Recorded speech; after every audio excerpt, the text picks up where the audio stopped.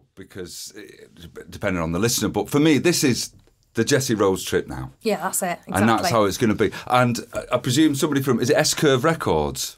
Yes, well, we've been signed with S-Curve Records, so they must agree with me too? Yeah, absolutely, yeah. That's an American label, is it? That's right, yeah. All right, and how did that come about? Well, we got spotted by a producer last year. He just came over, literally. He is American, he was based in London at the time, and he just came up and lived with us in Heaton Chapel, which is where I am living and I'm from.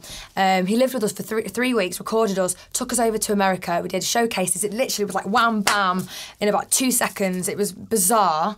Like, Mark hadn't really, you were still new, well, you weren't newish, but it was still kind of... I suppose it'd been nearly a year. I suppose we'd done it, yeah, that's true. But it just went so quickly because you were enjoying it so much, of course. It just felt like it'd been in a week. Oh, God.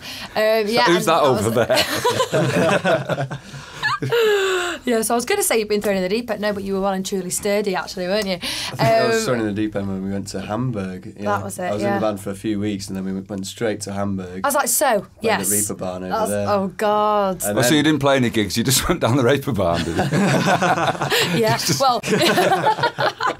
You're not allowed down the Reaper Barn, are you? That's the name of the festival, isn't it? Reaper Barn. Oh, is it? Yeah. Yeah, of course, just to clarify that. I didn't know what else you meant.